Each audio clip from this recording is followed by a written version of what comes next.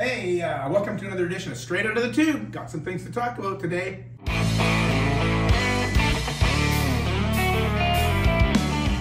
I've been talking a lot about these 20-minute paintings, and one of the greatest things I did for my career and for my painting, in my painting career, was took the advice of someone, I don't even remember where it was, but they told me to do 100 20-minute paintings.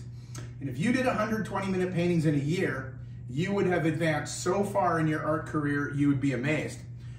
So I did 100 paintings in approximately 4.5 months.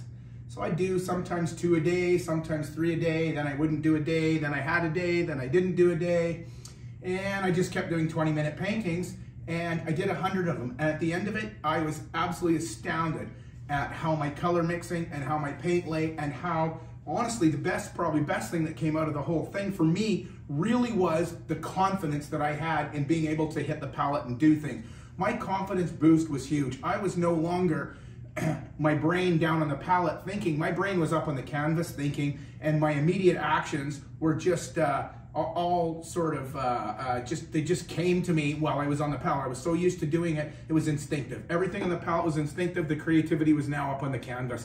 It was a wonderful thing to do. So I just thought I'd take this a little further and talk about 20-minute paintings. And let me step back for 1 second and say, when I talk about 20-minute paintings and doing this, I liken this to going to the gym. The hardest thing about painting isn't the painting.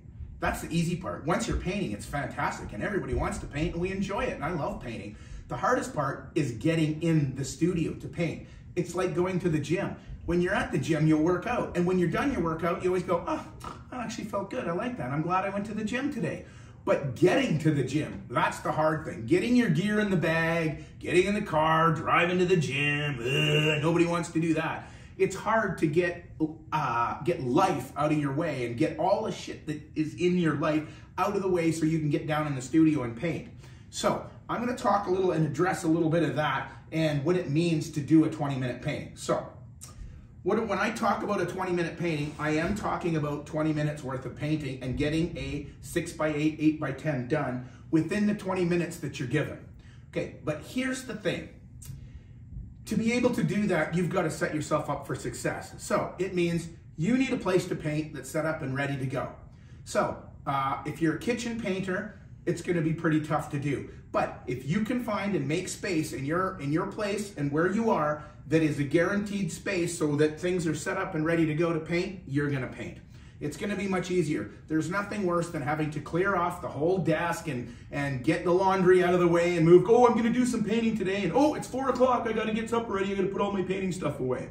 Right? If you're going to do that, that's fine. If you're what I call a kitchen painter, nothing wrong with that. But if you're going to do 20-minute paintings, you need to be set up. So the deal behind the 20-minute paintings is you need to have a select bunch of photos up, ready to go that you've chosen that may be things that you'd like to paint. I'm not saying you have to paint them each in a row, and this one, and then this one, and this one. I'm saying get yourself 40, 50 pictures that you may like to paint over the next little while that are all in a stack ready to go, so you're not flipping through everything all the time, looking for the next best thing. You've got 40 things that are paint worthy and ready to go. So that's your first thing. Down beneath me, if you hand me that box right there, just so you see, this tub, that's all paint, that's all photographs that are in there. Everything in there is a photo that's worthy of painting and will be painted at some point. So I can stick my hand in there and away I go. Now I don't even use that anymore because all my photos are on my phone, and my phone plugs into my monitor and I paint off my monitor. So anyways, I still have photos that if the apocalypse comes and there's no more computers, I'm ready to go. I got 7,000 photos sitting in there. But most of the time now, I'm going to be on my monitor painting. So here's the procedure. I've got photos picked out.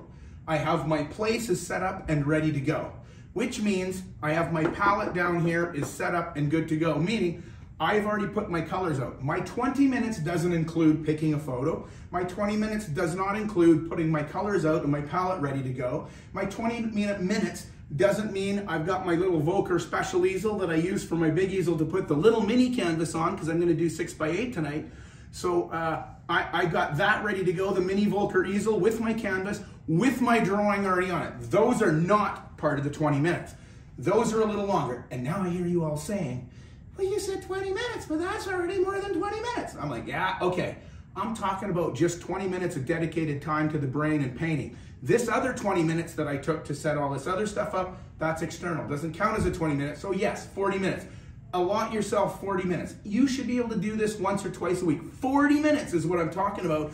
And you're gonna dedicate 20 minutes to painting. And if you do that, I guarantee you, you're gonna be a successful artist. So, palette is up, ready to go. Palette is clean. Rags are ripped up, ready to go. Brushes are clean, ready to go.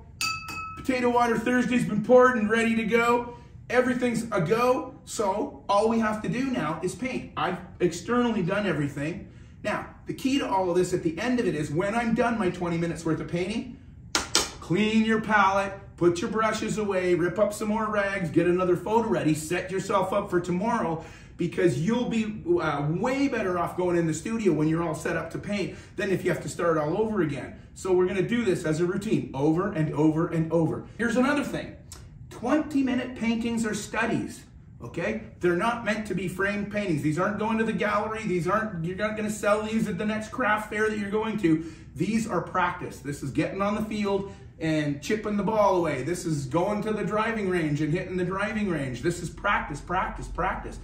I don't care who you are. You could be Matthew Tkachuk or whatever the heck his name was that played for the Calgary Flames, billion-dollar hockey player. What do they do when they're not playing hockey? Oh, they practice hockey. All these million-dollar hockey players still practice in between. Practice, practice, practice. I'm telling you, man, I know it sounds repetitious, but it's going to pay off in the end. Trust me, practice is the key.